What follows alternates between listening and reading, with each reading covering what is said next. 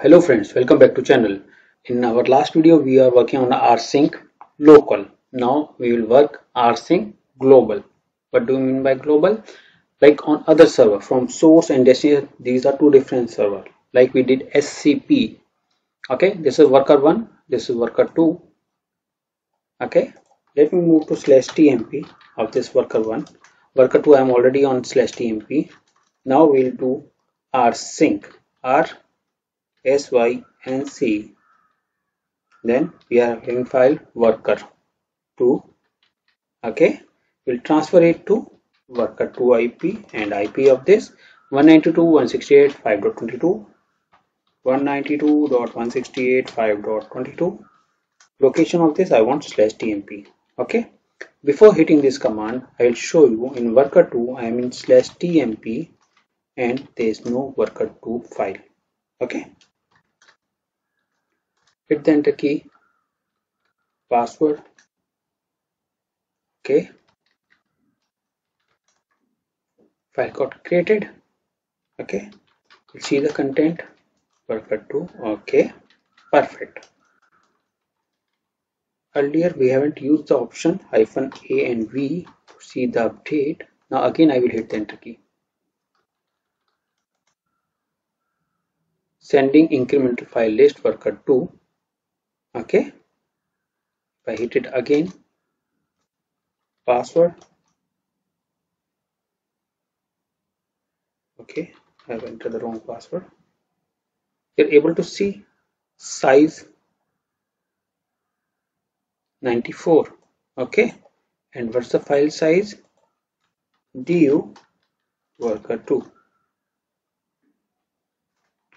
du-h human readable 4 KB and it's sending 99K only. Okay, why so? Because it's checking source and destination is same. Now we'll make some changes in worker 2 file. In host location we'll delete this line and then we'll transfer. Now worker 2 file on worker 1 is having different data and worker 2 file on worker 2 is having the different data. If I do rsync, what it will do? It will transfer the file from source to destination because it will found difference. So first we will do dry run.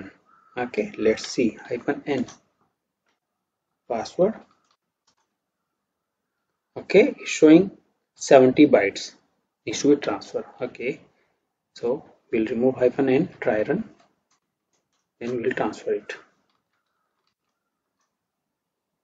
Okay, 166 byte got transferred from source to destination. When there was no update, it was transferring 64 byte. Okay, first we'll go and see cat worker 2 will get updated from worker 1 which is having only one line. Okay, let's switch back to worker 1. I will transfer it again. I will enter the password. Again 63 byte only. So how much byte you are saving? 100 byte. Okay, and receive also 41 and it's 12. You getting this thing? So what is happening here? If there is some update in a source file, it will sync with the destination. Okay, if there is no update, it will won't sync. File will not get transferred. We are sending just a small file.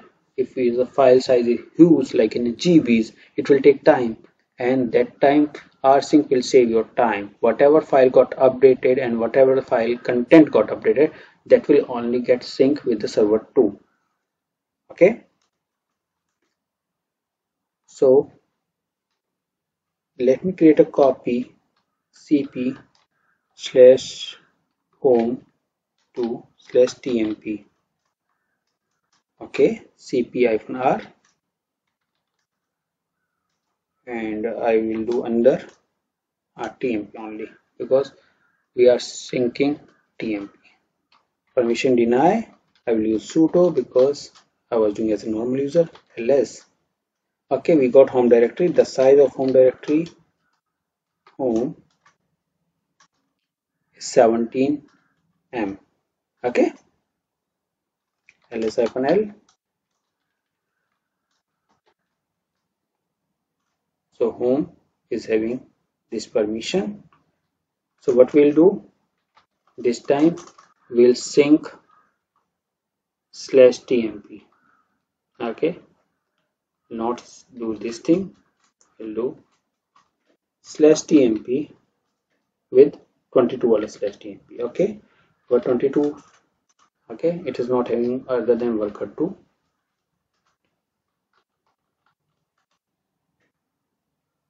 Okay, some files are having attribute set, we'll discuss about those things, but it has sent this many byte. Okay, so worker 2 must have got all the files and directories. See, it's got both the home and this thing. If I run it again, let's see how much file. Okay, only 215 bytes is transferring. See, you saw the difference. Earlier it was in lakhs.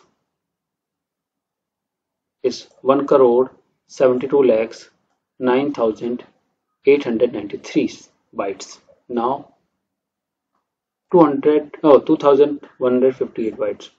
What a huge difference. So if you are having a like multiple file, okay, or data in GBs, and you want to compare like source and destination, if you put it on the transfer, so it will take a lot time and process and network bandwidth. That time we are using rsync. If data on a server A and on server B, okay, let's assume this is a server A and this is our server B. If data is on server A and server B, once get copy from source to destination, then next time we will not run copy, we will run rsync. Okay, remote sync you can say. So this sync command will work locally and globally. Like global, that should be reachable. This is a command. Okay, the option -n dry run. See, it will work here also. Dry run, exclude, include. So if you see earlier we are getting permission for hidden file. So what we'll do? We'll run the same command rsync. Wait, what command we have executed? Not worker 1. Okay, we are executing this --, exclude equal to dot star. Whatever file start with dot, it will not get sync. Okay, see, all the file got sync, only 65 byte got, okay, transfer, and see, there's no error. Everything got completed. Earlier it was showing error. So we have excluded the file which is starting with .ssh dot, okay, the tmp. So that's how you can use this rsync command. Okay, now it's showing. Now I have changed the permission. It's showing resolve.conf this file permission deny and /tmp dot is not there. Okay, so you can exclude anything, you can include anything, you can update anything. If I do worker update here now, worker 2, okay, see, it's not transferring. So we are having rsync sync, and with that what option we are having? We are having -n for dry run, Z for compress, P as in progress bar, then exclude equal to, include equal to. Exclude and include will come with double hyphen, other thing -n, -z and -p will come like that. A and V is also there, archive, verbose, okay. Then source and destination could be local or could be global. Like source we are having local and destination we are having global, means some other server IP.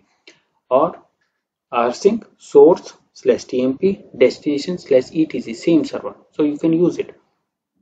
But there is one drawback. If I delete some content, okay, if I delete some content on a source location, that will get deleted in a destination location after doing the rsync. So before doing that, keep in mind, if you are deleting any content, like any file content in a source file, and you are doing rsync, that will get deleted in a destination file. Okay, so whatever you are editing in the source file, that will get with the destination file. Destination file will not make a new copy, it will get overwritten. So before doing that, check those things. If you have any questions, any query, anything coming to your mind regarding rsync or some other command, comment box is open for you, waiting for your comments. If you are having anything, put in a comment, I will answer you. Till then, keep practicing. rsync is a command which majorly asked in the interviews. Learn it, keep practicing. Any question, comment box. Okay, see you in the next video. Bye bye.